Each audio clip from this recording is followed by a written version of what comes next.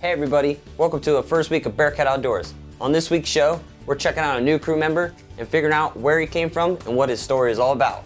Right now on BEARCAT Outdoors.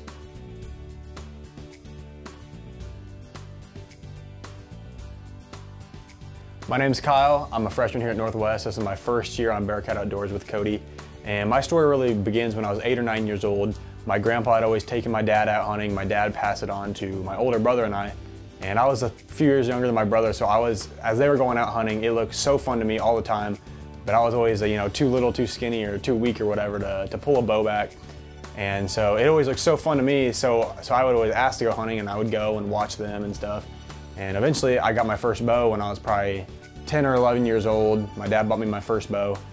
And it made it so much more fun because I was actually able to go out there with my dad and with my brother and shoot targets. And once I grew up a little bit, started bow hunting a little more, shot a couple does, shot some small bucks, shot one actually pretty nice buck, and it just boosted my love for hunting, I mean, more than I could even imagine. And so I continued to grow up, meet more people, get into middle school, get into high school, and met more people that had the same passion as me.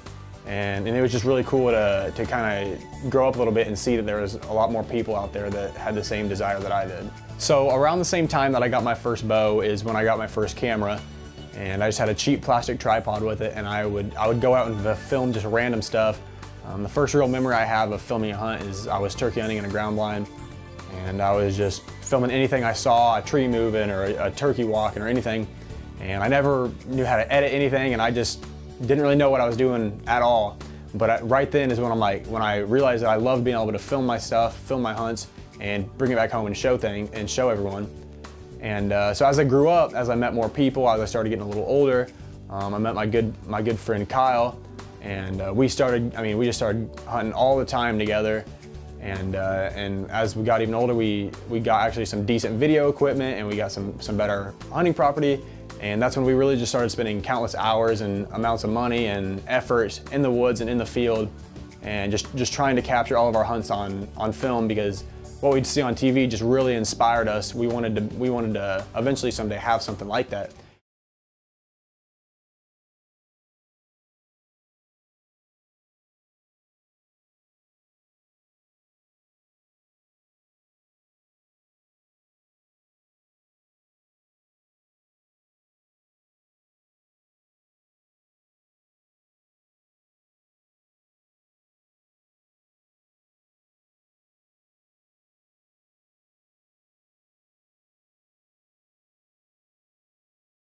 One hunt that stands out in my mind, and I think it always will, is I was hunting with my good friend Kyle, and we were in this big timber, a piece that we'd killed several good bucks off of, and we just had a beautiful buck come in for probably 45 minutes, just chasing about 3 other smaller young bucks off, and he was just out of range the whole time. We never even ended up harvesting the deer, but it was just amazing, just absolutely incredible to be able to watch a buck of that caliber for that long, just running off other bucks and chasing this doe around.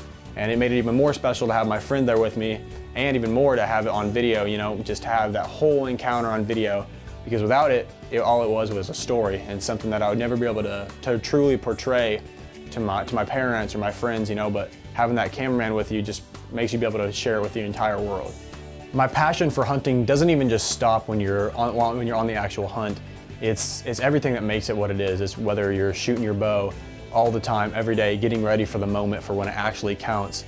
It's running trail cameras almost all year long and being able to figure out what deer are on a certain property. And it's putting in food plots, making the property what it needs to be to hold the type of deer and to make them what they can be.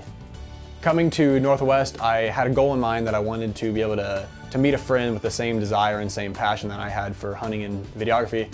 And so I got lucky enough to run into our general manager for KNWT, Brett Peters. He sent me over and I met with Cody Cooper, and it was just awesome to be able to meet a friend that has the same desire and the same passion that I have for filming our hunts, for laying everything we do down on film and be able to bring it to our audience. And we're both of us we're super excited for the seasons to open up, get some fresh content, and to be able to pump out some amazing videos for you guys to watch here on BEARCAT Outdoors.